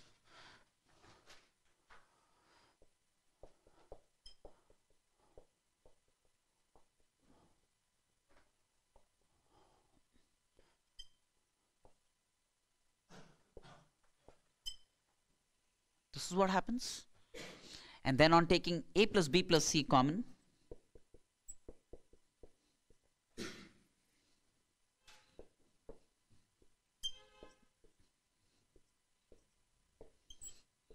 this, and then if I want to expand about the first row, I would try and make two elements 0 here, then I'll do a this minus this and this minus this, right?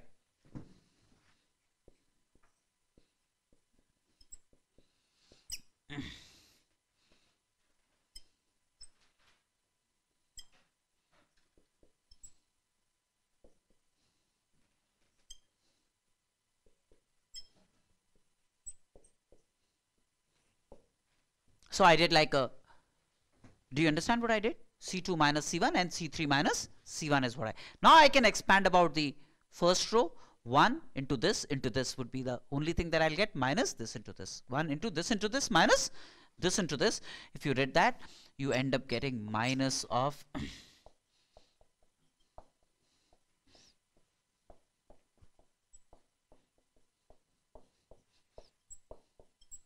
this is what you'll get. Have you seen this expression before? What is it? Plus C cubed minus 3ABC. So this is minus of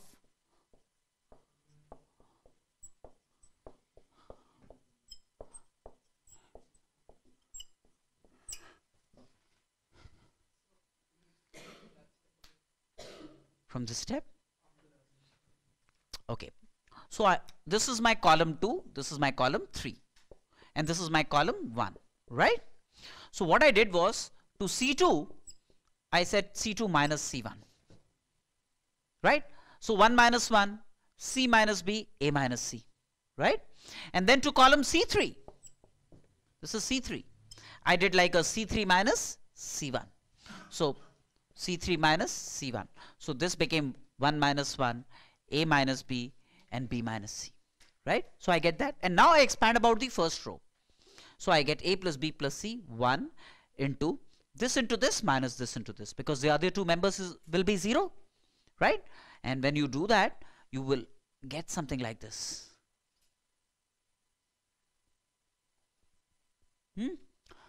And you want to remember this: A plus B plus C into A squared plus B squared plus C squared minus summation AB is A cube plus B cube plus C cube minus 3ABC. When you multiply this out, you will get a minus outside it if you do that.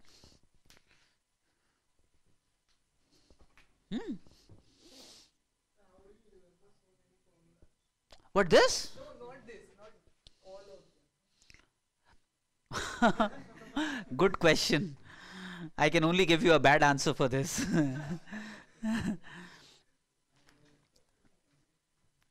So it's like, you know, when you go ahead and teach a nursery kid who you are teaching just the alphabets A, B, C, D, and then using A, you end up telling him 500 different words you can maybe.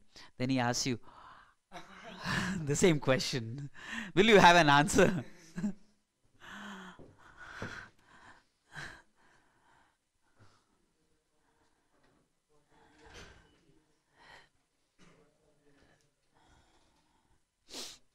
I mean, this, of course, so many of these things which I realize, you know, you kids don't know even after you come to 11.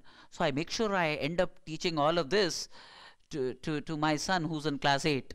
So that, you know, when he comes to 11, no one tells him, no one ever taught you this. But I know most of you, you know, may not have seen A cube plus B cube plus C cube minus 3ABC. Or maybe I might have seen it sketchily here and there and don't remember this. But I make sure that I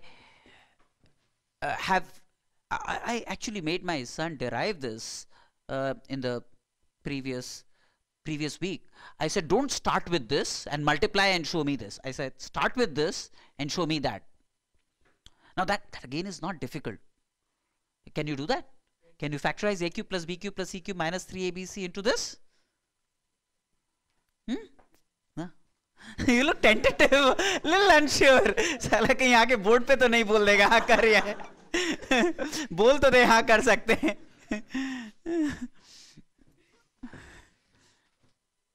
So the little fellow was, you know, sulking. He said, no, when I can just multiply this out, why should I?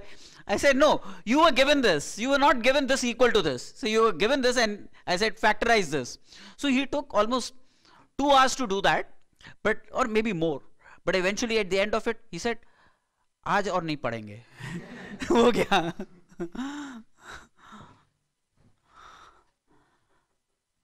Can I wipe this off?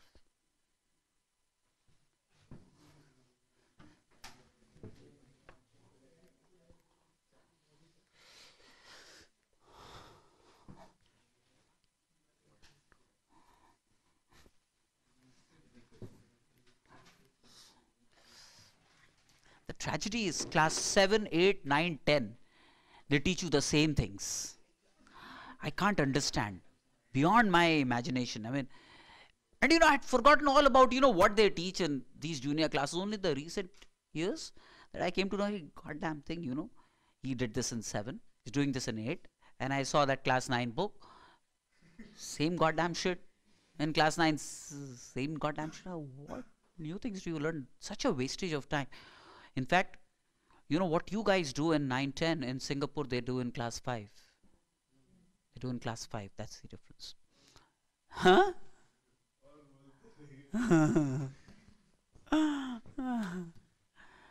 Okay.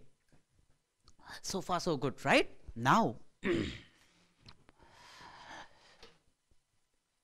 multiplication of two determinants. Multiplication of two determinants.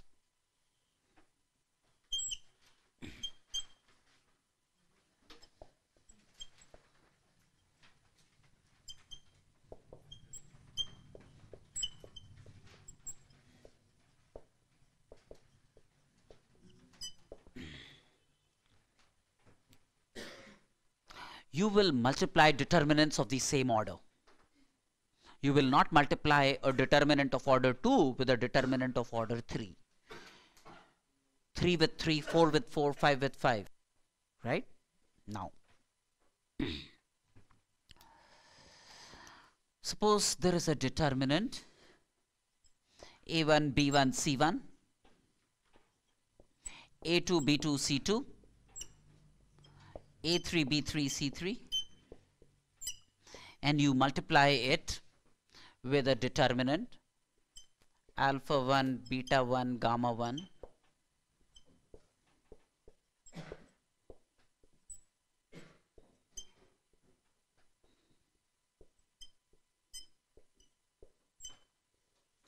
You want to multiply these two determinants. Now, one way, there are many ways you could multiply two determinants. One way is what they call row by row. So, when I multiply two 3 by 3 determinants, I will get a determinant which is also 3 by 3. This determinant has the following elements. So, it will have a first element which is obtained. What you do is, you take the first row of this and the first row of this. Find the sum of the product of the corresponding elements. A1 alpha 1 plus B1 beta 1 plus C1 gamma 1. That will stand here.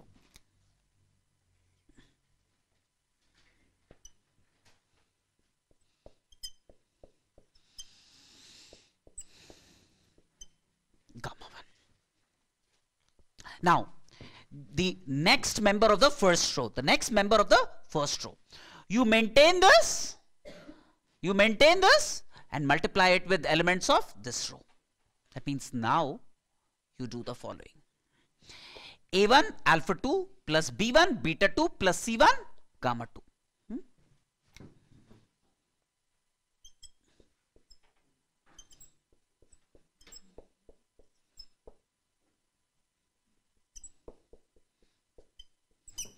This row with this row now. Now the third member here. This row with this row.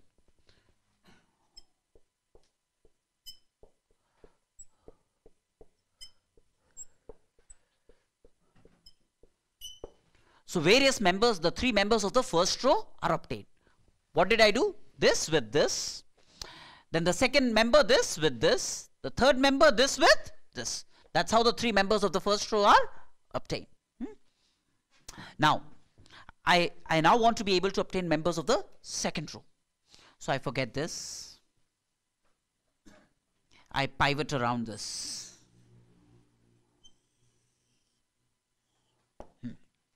I'll do this with this, then this with this, and then this with this. This is what I'll do. So this will give me like a A2 alpha 1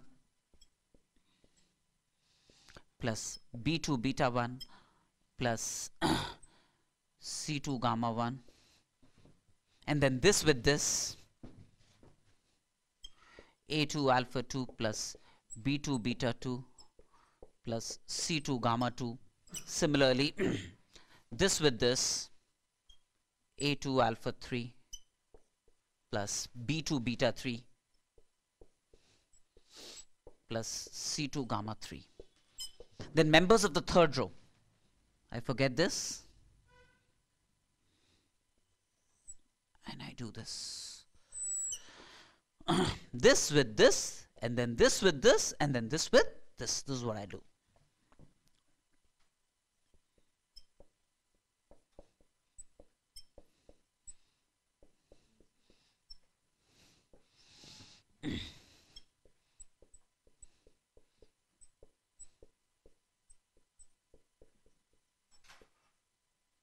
Gamma 2, and then this with this.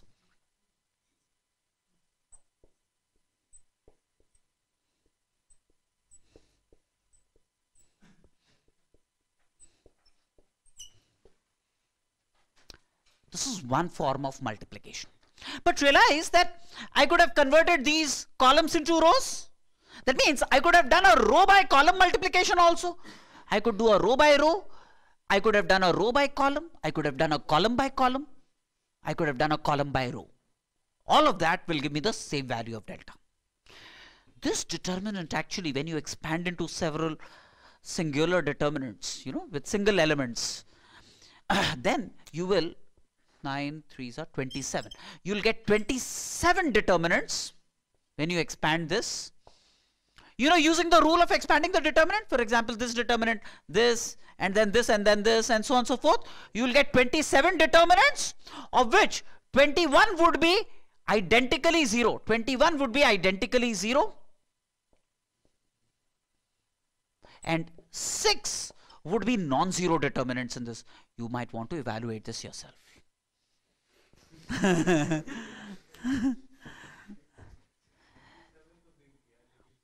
So 27 of these would be identically 0, and you'll be eventually left with 6 non-zero determinants.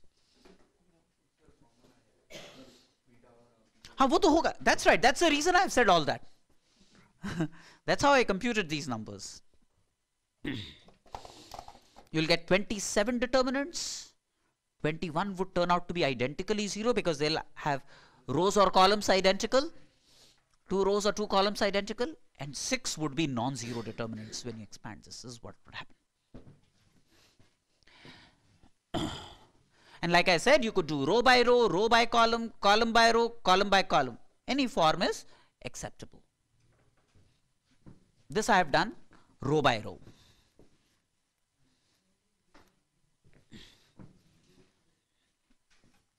Now,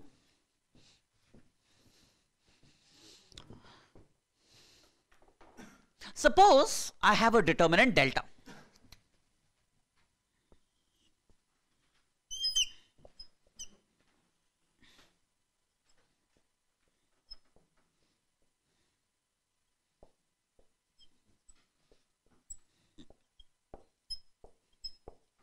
Right? Suppose this is a determinant delta. Let me look at the determinant of its cofactors. Determinant of its cofactors is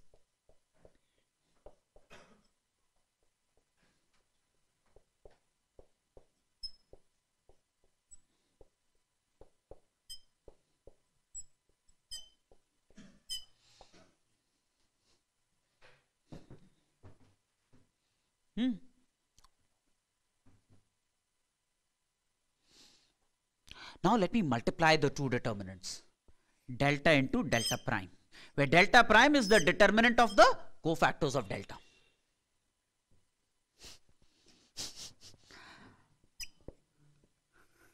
Now, if I take the first row and multiply it with these elements, what will I get? Delta. I'll get delta, isn't it? A1, A1, B1, B1, C1, C1, I'll get delta. But now if I take the first row and go to the second row of this, I'll get 0. First row and third row, 0. Determinant of one row but cofactors of some other row will give me 0. Then I come to this. These with these will give me 0. These with these will give me delta, These with these will give me 0. Similarly, third row, first row 0, then 0, and then delta. That's what I get. Yes or no? Do you realize this will give me 0, delta, delta into delta, delta cubed is what I get. This is delta cubed. Delta prime is delta cubed. So delta prime, determinant of the cofactors, is delta squared. Yes or no? Determinant of the cofactors will be delta squared. In fact, I can generalize this. Write down.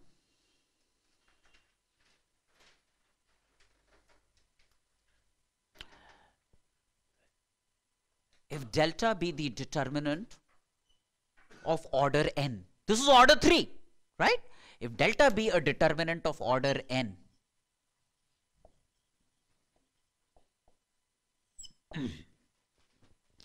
and delta prime be the adjoint of that determinant, that means determinant of its cofactors, then what you would get is when you multiply delta into delta prime, then the diagonal elements will all be delta, others would be 0. So if it's a n by n determinant, then delta into delta into delta, delta to power n is what you will get, will be delta to power n for a determinant of order n. So the determinant of the cofactors of delta would be delta to power n minus 1. For order 3, put n equal to 3, delta prime will become delta squared. Right? So the determinant of the cofactors of a determinant of order n will be the determinant to power n minus 1. Do you realize whatever I've done here? Right? When you multiply these two, you will get all diagonal elements as delta. So delta into delta into delta, delta to power n, which is the right hand side, this is what you will get. Of which this is a special case. Are you all there with me?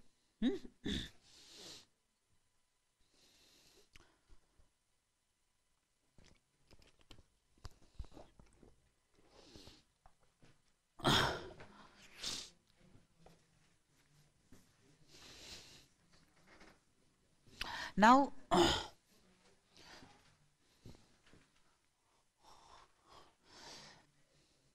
if I have a determinant,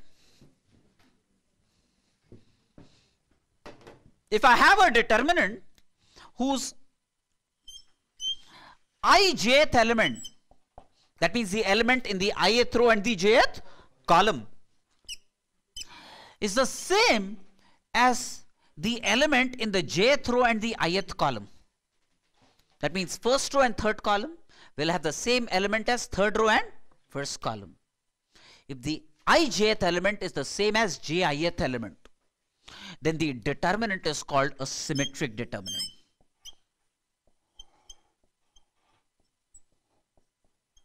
Symmetric determinant.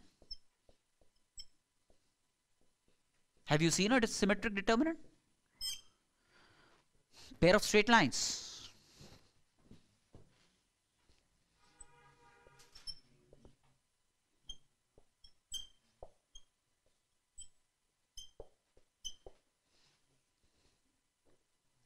This is A11, of course, it will be equal to A11 always. This is A12, which is the same as A21. A13, which is the same as A31. A23, which is the same as A32. Is this not a symmetric determinant?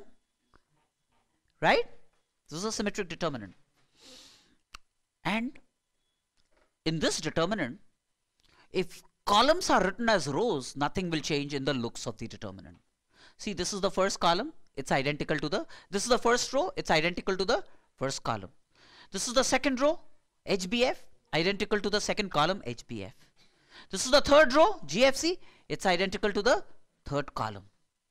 That means if you convert rows into columns and columns into rows, then the looks of the determinant will not change. The value of delta anyways, whether symmetric or not, will not change. But even the looks of the determinant, cosmetic looks of the determinant, will remain unaltered if the determinant is symmetric. Right? And when you convert rows into columns and columns into rows, that operation is called transposition. You transpose the members of those of the determinant.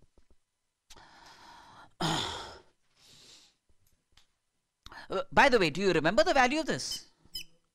Hey, कौन क्या बोले?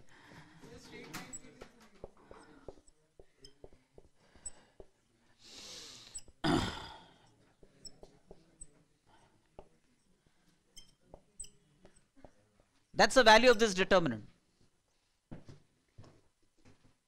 Hey, there are only 5 terms here. Why? There should have been 6 terms, right? Yeah, because FGH has appeared twice here. FGH plus FGH. If you can remember this also.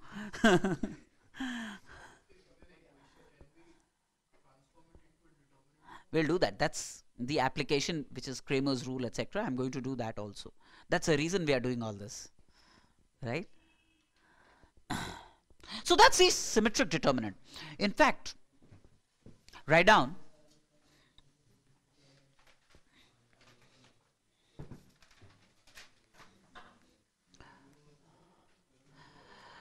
the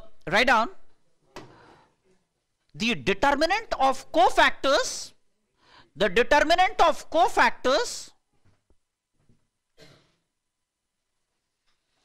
of a symmetric determinant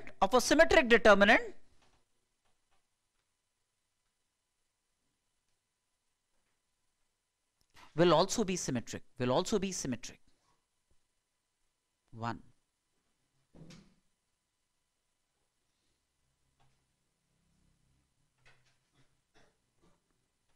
2. And you can check that. For example, you know this determinant, find the determinant of its cofactors, you will find that that's going to be symmetric. 2.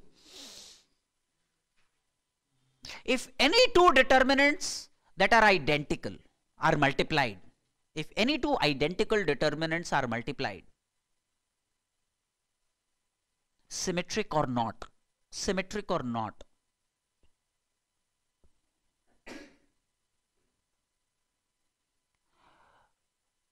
the result will always be a symmetric determinant.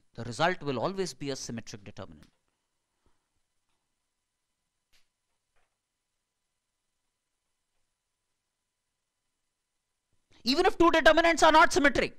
That means when you are squaring a determinant, multiplying a determinant by itself, whether that mother determinant is symmetric or not, on squaring a determinant, you will always get a symmetric determinant. You can check that for yourself.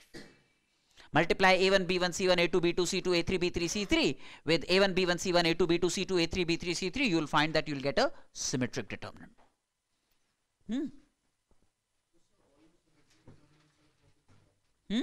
That cannot be said.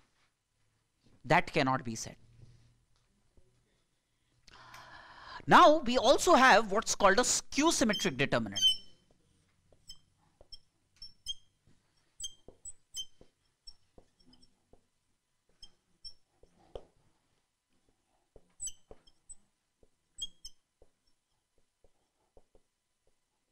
Skew symmetric determinant.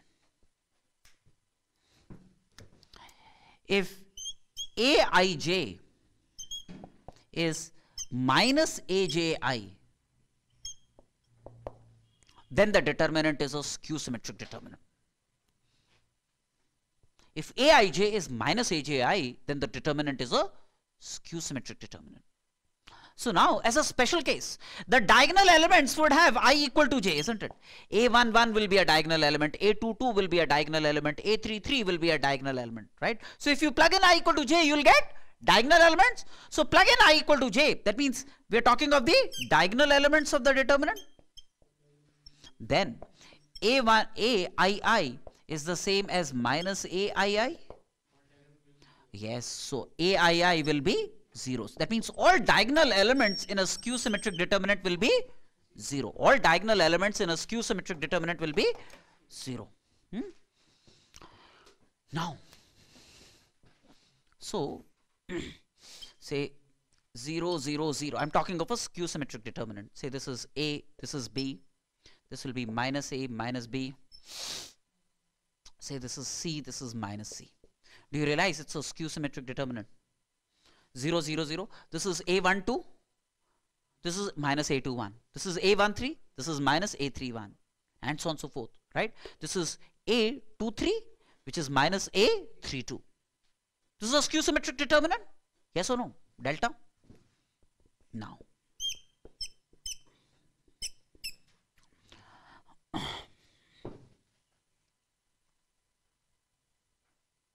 What I do is, I take minus common from the first row, minus common from the second row, and minus common from the third row. So I take minus 1 cubed common.